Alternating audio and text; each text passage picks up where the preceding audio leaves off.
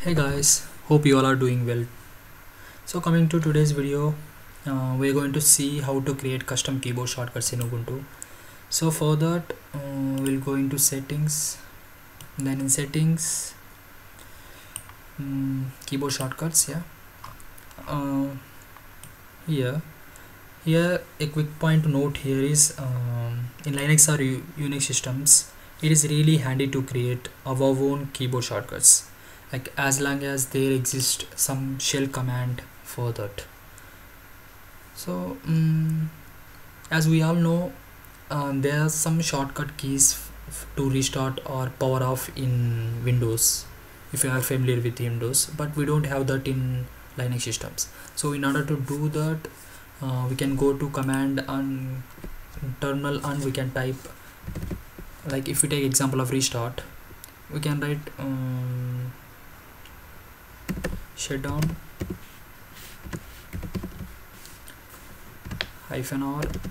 Now if we do this, now our system will restart, but we cannot do this again and again, like whenever we want to restart. So in order not to do this again and again, we will be creating some shortcut key for our OS now.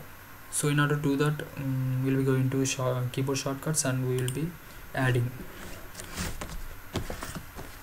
So here we can give any name we want. Right now we are using restart, we are creating restart, so I will be giving restart here. And the important thing is in this column, command column, see, we just add terminal command, whatever which we are going to give here, we are going to add that into this command in this column.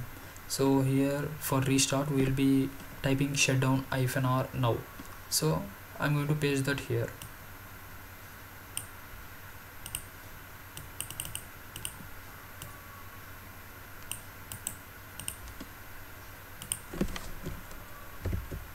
That's it.